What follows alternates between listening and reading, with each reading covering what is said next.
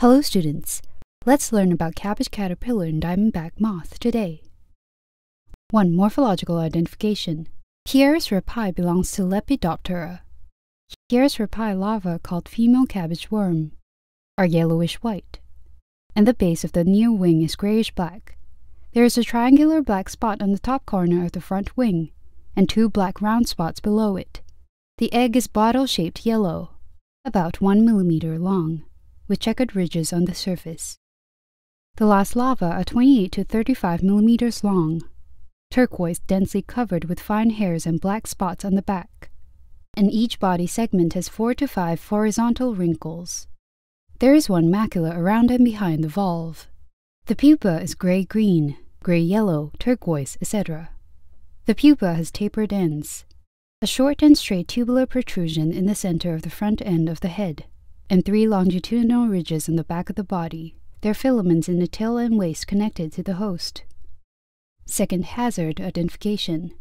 The first instar larva eat mesophyll on the back of the leaves, leaving the epidermis, commonly known as opening the skylight. After the 3rd instar, the leaves become holes and nicks, and in severe cases only the petioles and veins remain. First of all, let's learn the occurrence regularity of cabbage butterfly. There are 7 to 8 generations of cabbage butterfly in Guangxi in a year, and the peak periods are different in different parts of the country, especially in March to June and September to October in Jiangnan. High temperature and rain in summer are not conducive to the survival of larvae. 2nd, let's learn about Plutella xylostella. 1. Morphological identification. Plutella xylostella, also known as square moth, belong to Lepidoptera plutella family. Plutella xylostella larvae are commonly known as small green worm, 2-pointed hang silkworm. The adult of Plutella xylostella, with 3 curved yellow-white wavy lines in the center of its front wing. When at rest, the 2 wings fold into a roof shape, and the yellow and white ripples form 3 series of oblique square spots, so it is called the square moth.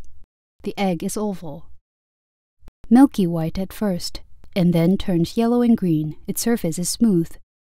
The larvae are small green worms with sharp heads, and the mature larvae are 10 millimeters long, spindle-shaped with yellow-brown head, and green chest and abdomen. The buttocks extend backward beyond the abdominal end. The pupa is 5 to 8 millimeters long, spindle-shaped, pale green at first, then grayish-brown. There are reticular thin cocoons outside the body, and the pupa can be seen through. When the newly hatched larvae feed on the leaves, they only eat mesophyll, leaving the epidermis, while the 3rd instar larva can eat the leaves into holes or notches. 3. Control of Plutella xylostella. 1. Regularity of occurrence. The optimum temperature for the development of Plutella xylostella is 20 to 30 degrees Celsius, and its occurrence is heavy in spring, April to June, and autumn, August to November in a year. The generation number of Plutella xylostella in 1 year varies, from place to place, from north to south, ranging from 2 to 19 generations, and the generation overlap in multi-generation areas is serious. Prevention and control methods. 1. Agricultural prevention and control. First, reasonable crop rotation, avoiding continuous cropping, and cleaning the countryside. The 2nd method is physical control. 1. Frequency vibrating insecticidal lamp. 2. Sex pheromone trapping. Amamectin benzoate, bromocyanamide, indoxacarb chlorofenafir, spinosad, chlorotranilipol, etc. can be sprayed with water for the 3rd chemical control. Attention should be paid to the alternate use of drugs. 3. Biological controls.